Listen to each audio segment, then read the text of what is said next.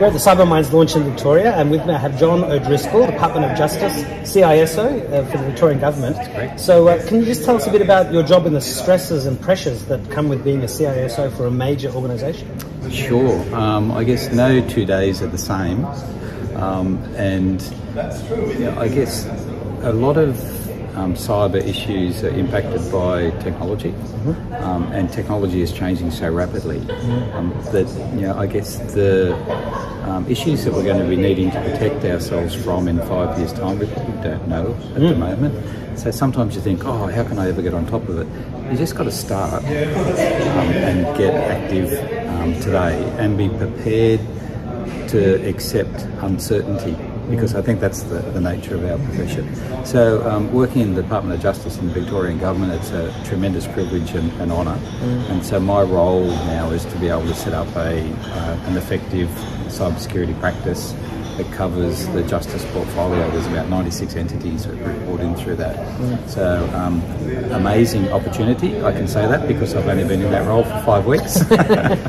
But people in our profession want to be able to make a difference. And so I have an opportunity now, so it's up to me to be able to deliver on that. Yeah. And so how did you find out about Cybermindz? I spoke to Peter earlier this year. I'm not sure what event, but he was talking me through it, and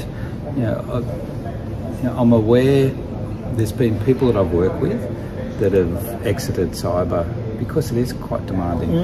And working in government, I'm really committed to providing a safe and reliable environment for staff, and to be able to attract and retain good talent in government is sometimes challenging. And I think it's up to us as a management function to recognise the issues that can have a negative impact on our staff. They're people, just like us. And then it's one thing to recognise it, but what are you going to do about it? So when Peter was talking about this initiative, I thought, wow, that's really powerful. And something. That was my reaction to it. Yeah, and something that I'd like to get involved in some way. And it was great to hear from him earlier tonight to say that conversation we had actually inspired him a bit to keep going.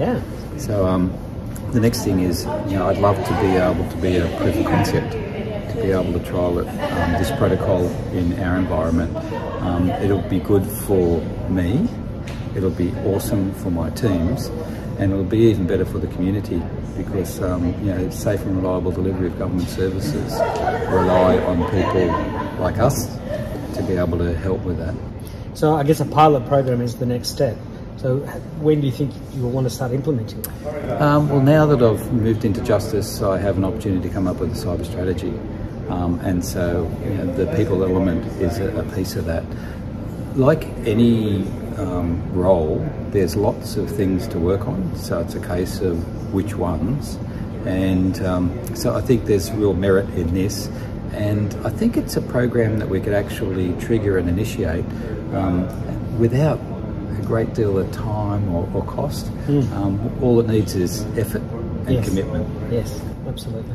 And we had a number of speakers on the panel today. What were some of the points that really stood out to you that you hadn't necessarily heard before, that were reinforced from what you had already understood? Well, I think the research and data-driven insight is really important, so it was great to hear about that. Sometimes I get surveyed to death, but I'm going to scan that QR code, and I'm actually going to do it tonight, which is really important. And then I guess Kevin Shaw was open and honest in saying that there's been some negative impacts on him as a human, and I think it's good that people are prepared to come out and say that, because there's a lot of people sitting around that are going, that's me, and somebody else in a leadership role is prepared to recognise that. So I think that's really powerful.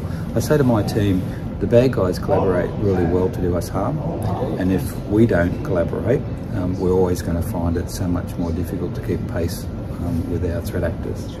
So what's your final message to the people who are watching right now across Australia and the world? People are important. So people, process and technology. So when you're fortunate enough to recruit people that want to work for you, you have an obligation to protect them and look after them and help them to grow as individuals. And mental health is as important, maybe even more important than physical health. And so recognising that there are issues and now having some protocols to trial, why wouldn't we give it a shot? Absolutely. Well, John O'Driscoll, CISO at the Department of Justice, Victorian Government, thank you so much for your time and best of luck with implementing Cybermindz. Pleasure. And thanks, Alex.